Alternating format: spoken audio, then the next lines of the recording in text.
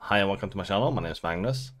Today I was just scrolling by the Checkpoint community forum and I was checking one of Heiko's posts. If you don't know already who Heiko is, he's, well, the member of the year in the Checkmate community, and I think he has already been that 3 times. The competition is like 3 years, and I think that he has won all of them. He is at least one of the champions within the Checkmate community.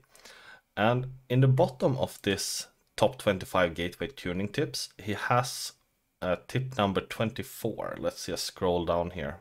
So if you have been working with networking for a while, you know that monitoring is really important, and most monitoring is done with SNMP. And when you query something, it's normally like 5 minutes interval or something. You don't really query all the time. And if you have a spike within the communication, like a small drop due to a burst of traffic or something, this is normally really hard to find out. So within Gaia 3.10, there is a new function called CPU spike detection. And this tool was introduced within R8040 hotfix 69. So in this case, I will just call it an R81 feature that is backported down, because the Gaia 3.10, it was already introduced in R8030. I don't know if it will be backported down even further. But more or less what it is Checkpoint keeps monitoring of things a lot more frequently than only 5 minutes.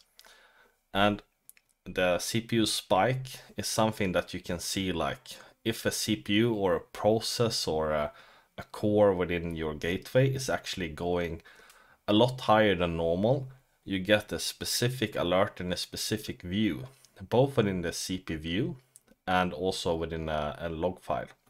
So if we check the sk166454, I have it here, so just scroll up to the top. So first of all, this is for security gateway. And normally when it writes security gateway, it doesn't include like Maestro or VSX. So I just assume that this is for the normal gateways. And it also say here that the tool is from Gaia OS 3.10, and it was introduced in Jumbo Hotfix 69 for R8040. So functions like this actually comes within Jumbo hotfixes, so it's not only the main feature, there come a lot of small changes that can be really good. So what is the condition to actually detect the spike? Well, it says here that a spike in the CPU core utilization is considered when these conditions are met. And I actually assume that both of these conditions needs to be met to this to be detected. I'm not sure. I haven't really checked. I have a hard time actually checking this, but when they write like this, I assume that both conditions need to be met. So the CPU utilization need to be over 80%, and this threshold is apparently configurable. I haven't checked where you can actually configure this, so this is something maybe we should check out later. CPU utilization for a specific CPU core is at least 1.5 times higher than the entire system average utilization. And this is also configurable. This is to ensure that high utilization system, for example during performance testing, will not detect all CPU cores as spiked. So this is the reason why I believe that both conditions need to actually be met for this to, well, to warn. A thread or process is considered as spiked when it meets the below condition. It needs to be running on a spiked CPU core. Utilization needs to be over 70%, and this threshold is configurable. Utilization is at least 1.5 times higher than the system average, and this is also configurable. So what actually happens when a spike is detected? Well, if we scroll down here, there are views from CP view that you actually can see it.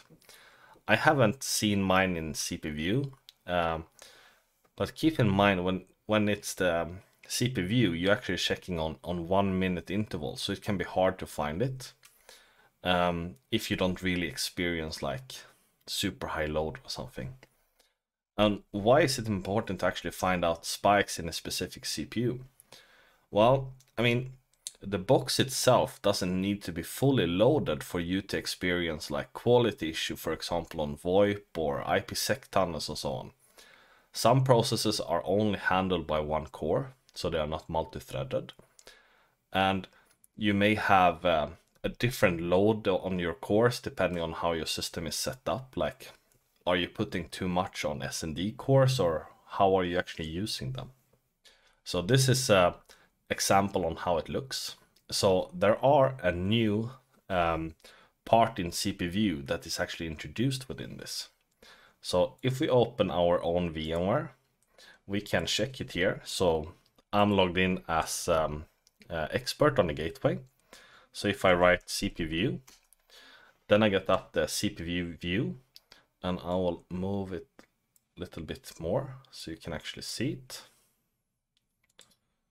And then you can go under CPU, and here you have the new one, and it's called spikes. So here you can see like which CPUs are being spiked, and you can also see threads or specific processes that is being spiked. So this is one more way for support or yourself to actually find out what happened to the specific system during this time. So it's easier for troubleshooting when it comes to like, well, we have SIP issues, or like voice over IP, or something else that is like critical on real-time communication, like video or voice is normally critical.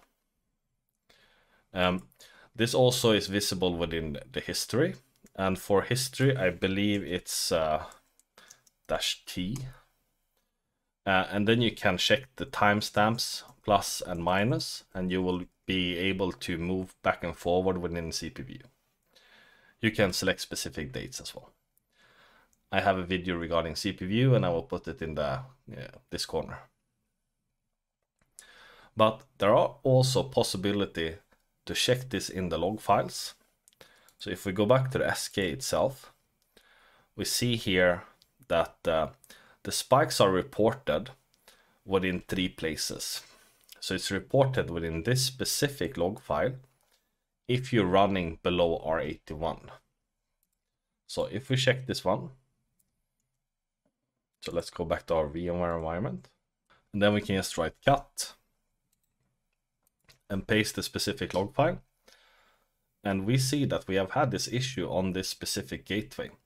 Keep in mind, like, this gateway from time to time only have one CPU core, because when you not have enough licenses, it will throttle back.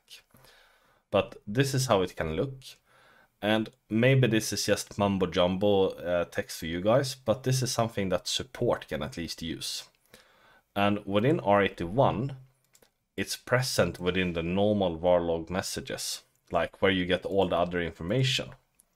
So var log messages, well, it's full of different things.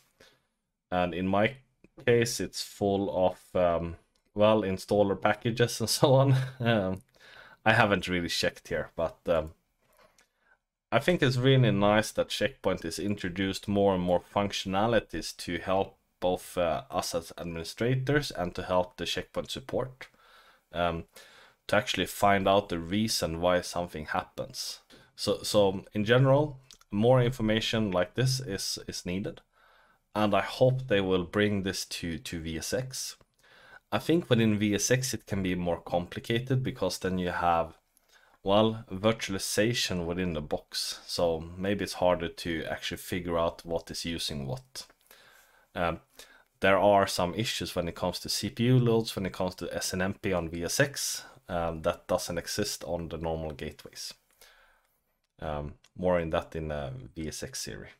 This new tool, Spike Detect Daemon, is running by default, so it's nothing that you need to enable.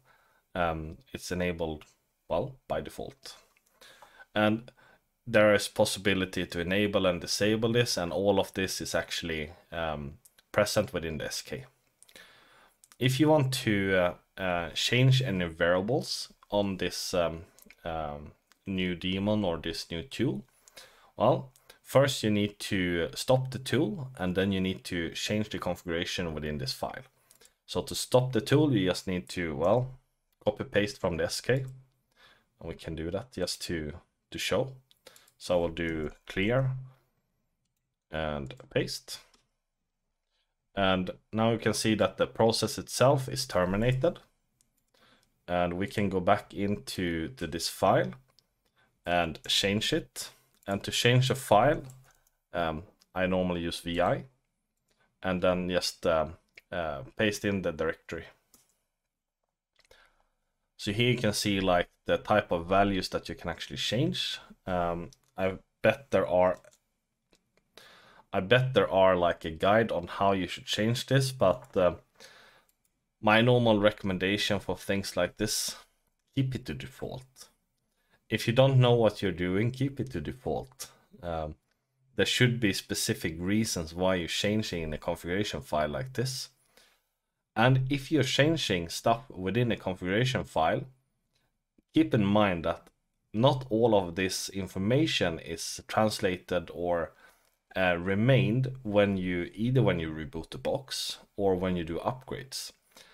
So all the changes that you do in a default file, make sure to write them down in your documentation system and keep a copy of the changes that you have done. Because when you do an upgrade, just assume that they are not included, that it goes back to default. It's not true for all, but it's a good assumption that you should take, because then you make sure that your settings is actually remaining after your upgrade, so you go back and check all that you have actually changed. So that's it for this video. I hope you liked it, and my recommendation to you guys is to check out Heiko's post. He has a lot of nice stuff that is well, really well covered, and you get a lot more information if you actually read them than just listening to my videos. I take up the basic and just show you where you can actually find this information and read it for yourself. So thank you for watching, and I hope to see you in the next one. Take care.